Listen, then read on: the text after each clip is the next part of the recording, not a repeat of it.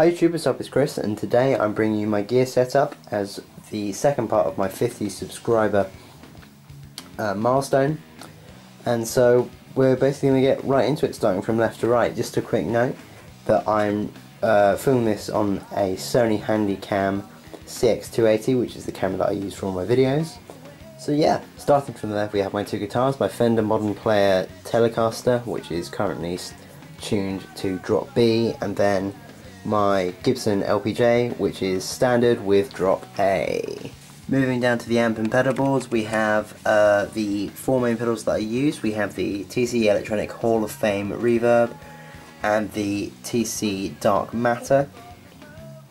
These two pedals, including this one as well, I'll get into.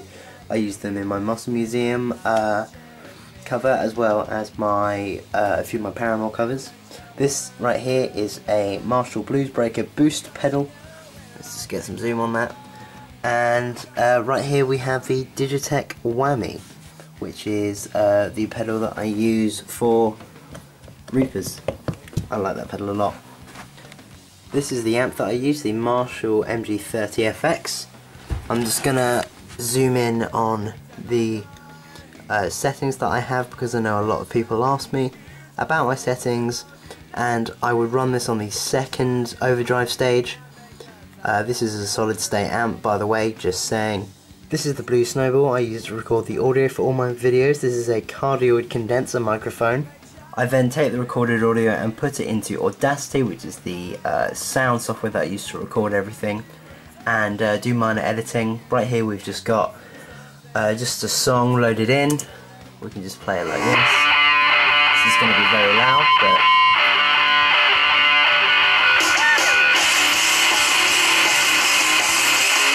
I wish my mixing skills were as good as that. After I've taken the video and the audio, it all goes into Sony Movie Studio Platinum 12, which is what I use to edit my videos.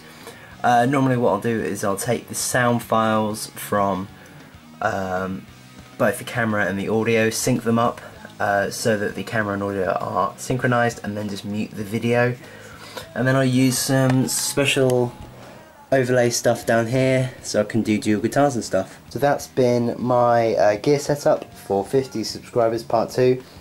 As you can see, it's very vague, it's not exactly technical. I've been Christian Cotton, thank you very much for watching.